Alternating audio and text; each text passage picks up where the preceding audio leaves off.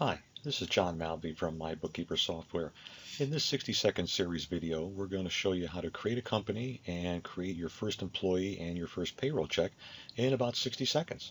So let's get started. So I'm going to create a new company, use the Express setup, give my company a name, use the cash accounting method, put some money into my account, set a starting check number, get a password, and now my company's created. I will log in. I'll set up an employee.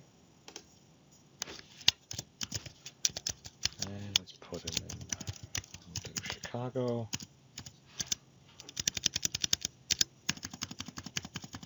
Social security number, set a marital status, a payroll account. We'll put him on a salary basis, paid weekly.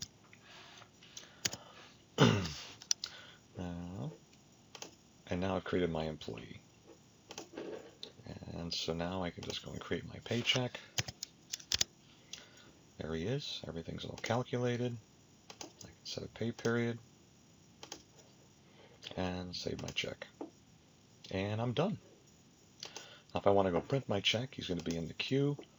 I need to set a check type so I can print. I'll just pick one from the list. And there he is in my queue.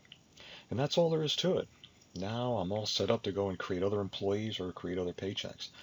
Now this is using basic payroll. We do have advanced payroll, which has a lot more options.